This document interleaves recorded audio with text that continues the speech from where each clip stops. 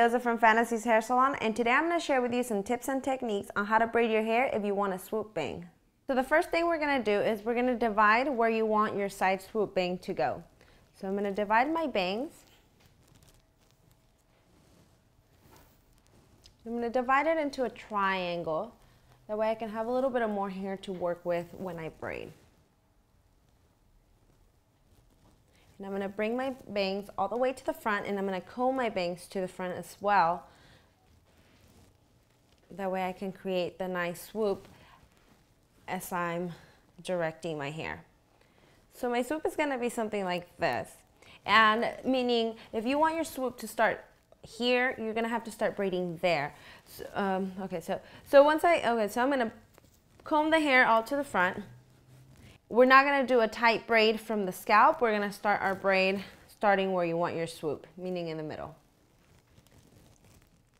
So I'm going to grab this section, and now I'm going to grab a little bit of hair from the section where it's not my bangs, and I'm going to start braiding there.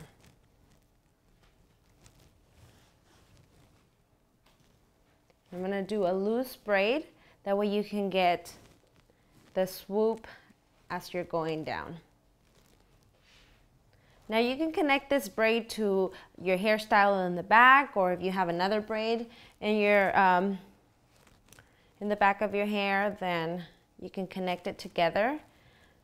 For the meantime, I'm going to do a single braid just in the bang area.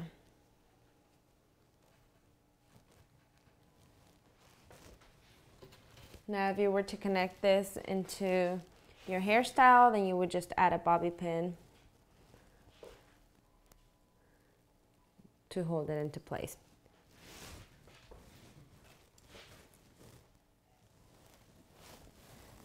Now what I'm going to do is I'm going to bring the braid up and in front as if my bangs were there. And I'm going to open it.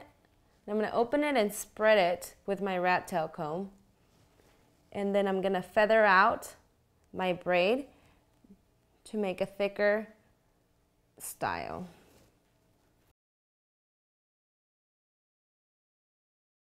I'm Mendoza, and I just shared with you some tips and techniques on how to do a braid if you want a swoop bang.